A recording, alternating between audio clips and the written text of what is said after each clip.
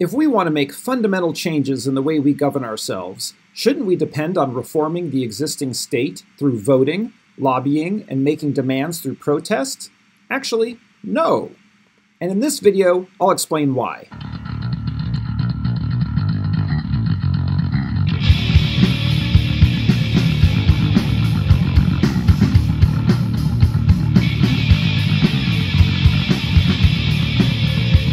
In this episode, we'll talk about why elections and protests frequently aren't enough to create fundamental social change. In fact, I'll argue that limiting ourselves to these tried and true tactics of engaging with the state may be one of the key reasons why we haven't been able to really construct societies that are genuinely inclusive, equal, and sustainable. This may come as a bit of a shock to some. Many of us have been raised to believe that if there is something wrong with the world, we ought to ask the government to change it. If there is too much pollution, we petition the state to limit factory emissions. If some people are not granted full political rights, we ask the courts to remedy this. If people are in economic distress, we vote for people who say they'll shift policies. After all, this is a strategy with a long history and quite a few successes. In the context of the U.S., the whole Bill of Rights protected all sorts of civil liberties from abuse. The 13th Amendment abolished slavery. The Civil Rights Act of 1964 made some forms of discrimination illegal. The Roe v. Wade Supreme Court decision shielded abortion rights for decades. And environmental laws passed in the 1970s have curbed some of the most rampant ecologically abusive practices of businesses and government agencies. I argue, however, that there are many reasons, which we do not discuss frequently enough, why these kinds of strategies are incapable of producing the kinds of political change we need to really solve today's problems. While many politically active people have been directing their energy toward election campaigns and reforming laws, there are many reasons why those strategies by themselves are unlikely to yield a more equal society. The problem is that many of the formal political institutions in countries, even those with different forms of democratic governments, are structured such that they are unlikely vehicles for creating a more just and inclusive society. So to illustrate this point, in the rest of this video, I present 4 major reasons we should be skeptical that elections or pursuing government reform will be enough to create the more inclusive and equitable society that we need. While I focus on U.S. examples in this particular video, viewers familiar with other state systems will likely see some close parallels. My goal here is to use these examples to get us to think about the limitations of trying to convince the existing state to create meaningful change. Don't, however, despair that creating change through the state appears to be such an uphill battle. Later in this series, we'll dive into discussing alternative courses of action, like replacing the state, that have much greater promise.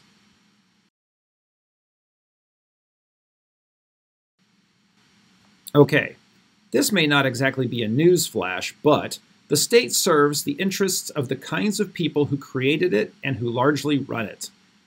And the state in the U.S. was constructed during the time period of intense European colonial expansion into North America, largely by male landowners who saw themselves as belonging to a race that was superior to others, and whose livelihoods and prosperity depended upon capturing the productivity of expropriated indigenous land and capturing the surplus value produced by either slave, indentured, or underpaid free laborers.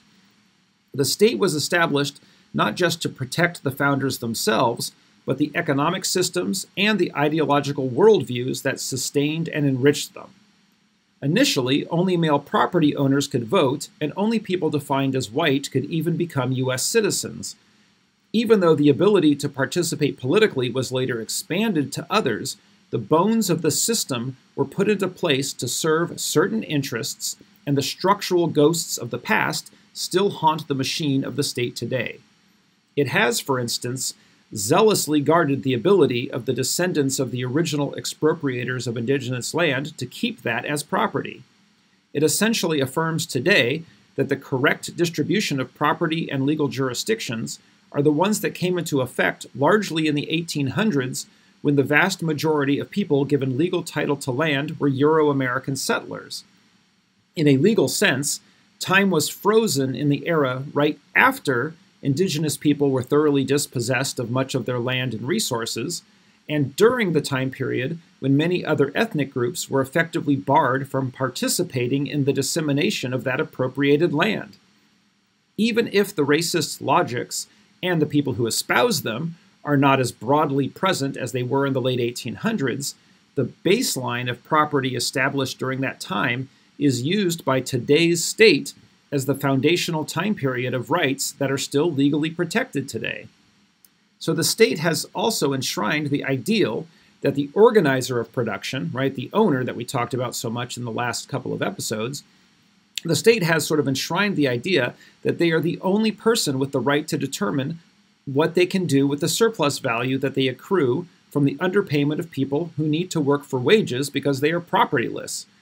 Voting rights may have developed and expanded over time, but the economic rights still enforced by the state only belong to a privileged few. So in short, many of the existing laws and state institutions are designed to cement and perpetuate inequalities, not remedy them. Or, as the comedian George Carlin once famously said about who runs the state in the United States, quote, "It's a big club and you ain't in it."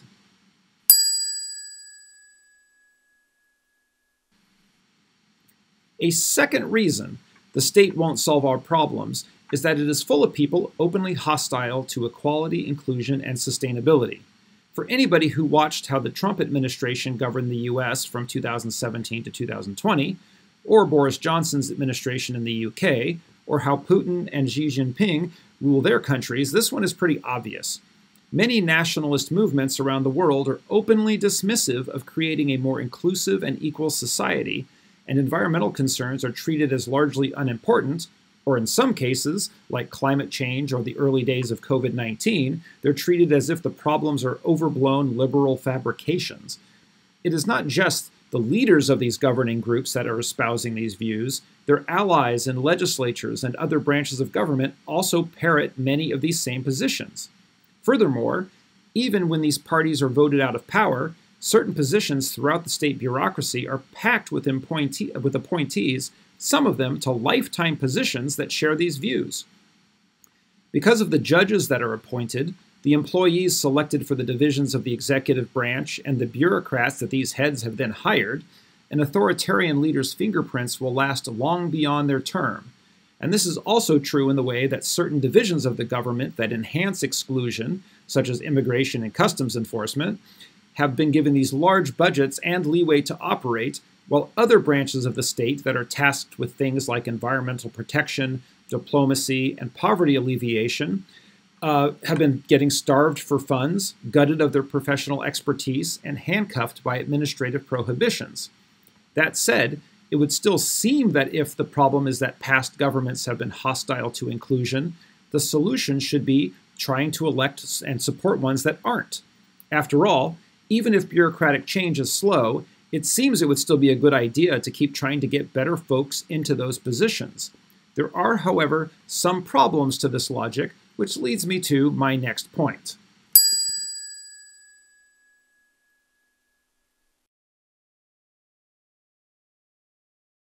This may not necessarily come as a surprise, but people with more money have greater influence in elections, and the wealthy hold more sway over officials after they are elected. People who benefit from unequal economic and political relations in the society have few incentives to support candidates and legislation that challenge them. A lot of people recognize this fact, but activists trying to push a country in a more inclusive direction sometimes fail to appreciate just how stacked against them the electoral and legislative arenas are. So, in addition to distortions to the principle of one person, one vote, caused by things like the Electoral College, legislative gerrymandering, the lack of legislative voting rights for people living in places like Puerto Rico, Guam, Washington, D.C., and other spaces, most people also know that political campaigns cost money, and the candidate with the most money usually wins. On average, the candidate that spends the most money wins a race for the U.S. House of Representatives over 90% of the time, and for Senate contests, it's over 80% of the time.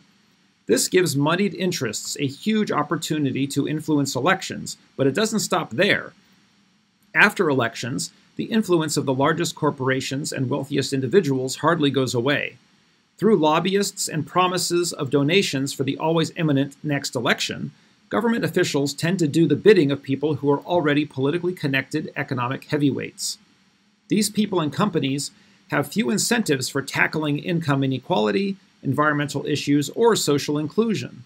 In fact, they may directly profit from opposing such an agenda. Security companies, military contractors, for-profit prison companies, investment banks, chemical manufacturers, fossil fuel extractors, healthcare insurance agencies, agribusiness conglomerates.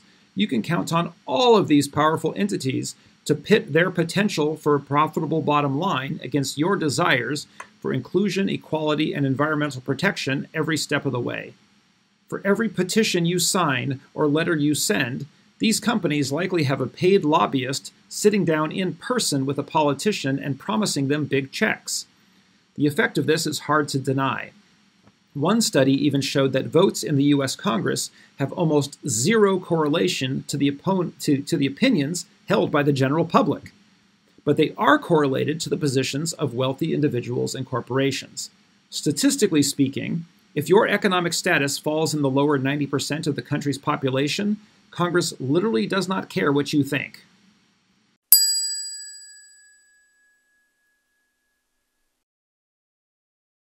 While governments have not adequately promoted the ethics of equality, inclusion, and environmental protection, those values are still immensely popular. When the state violates those ethics, people get mad, and they take action. Some people may focus on the uphill battles of influencing the state through elections, court challenges, and lobbying, but others have turned to protest as a primary tactic. Protesting is a strategy that still tries to make social change happen through the state, but crucially, it does so by using tactics that are not part of the official state apparatus. The goal of protest is frequently to demand that unresponsive officials do something differently. There are many forms that protest takes, of course, ranging from signing petitions to holding signs to strikes to blocking traffic to taking over and occupying important or symbolic spaces.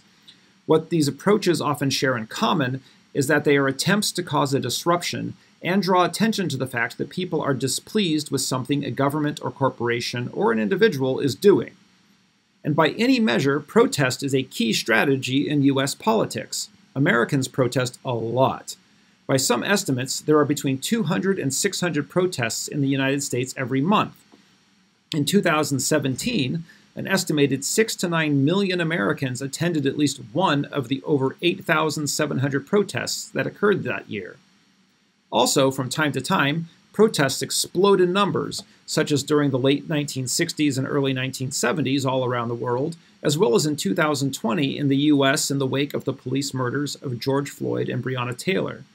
The problem, however, is that while protests do have important political functions, many activists have begun to question the extent to which traditional street protests actually affect policy.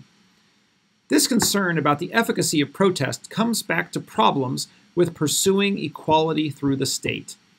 While people can think of protests as something that occurs outside of government institutions and procedures, it has a circular and dependent relationships with the state. Many people who protest are, after all, still assuming that it is the state's responsibility and right to do something about the issue that they're protesting about. Environmentalists may be protesting for stricter government regulations on chemical pollutants, or for the government to set aside certain landscapes for preservation. Civil rights advocates may be asking that the state explicitly extend rights to people that that very same state has been denying them to. By demanding that the state fix the problem, however, it also validates that the state is the proper institution to turn to for help. So in this dynamic, however, what can you do when the state refuses to help? Protest again? Protest harder? Well, as noted in my earlier points, the state is largely beholden to and dependent on moneyed interests. What motivation does it then have for heeding the desires of working-class people protesting in the street, even if they are raucous or frequent? Well, not much. That said, protests do have positive effects, in that they warn the powers that be that their actions are out of step with the desires of the populace, and that business as usual will be disrupted until they change. Can you imagine if the state or some big corporation did something outrageous and nobody protested? Well, so clearly protests are often quite necessary to voice outrage and opposition, and they also help build the skills of activists and help build networks of solidarity among people who are struggling for positive social change. Protests can help us more clearly articulate our vision for what the world could be like, and they can help develop our communities for further political action. However, protests that make demands of the state are clearly not particularly effective at producing necessary social changes that go against the central pillars of that state. If a state was constructed for, and has long functioned as, an apparatus to build structures meant to protect colonial property relationships, as well as perpetuate economic processes that create inequality and overuse resources, well then protests, voting, lobbying, and petitioning that state to change the situation is likely to fall on deaf ears. Okay, so in conclusion, there are many problems with state power, and it is rightly seen as a huge obstacle to making positive social change. After all, the state blocks outright some attempts for change. It also sometimes creates processes that seem to be avenues to address grievances, but which frequently divert activism towards solutions that do not threaten the existing unequal property relations or the ability of the ownership class to amass fortunes at everyone else's expense. In addition, perhaps the greatest trick state power has managed to pull off is that when people get increasingly frustrated and furious, it allows protests that seem to challenge its power, but which, in many ways, strengthen it when the protesters accept that it is the existing state power that ultimately gets to decide to meet a demand or not. So, what can we then do?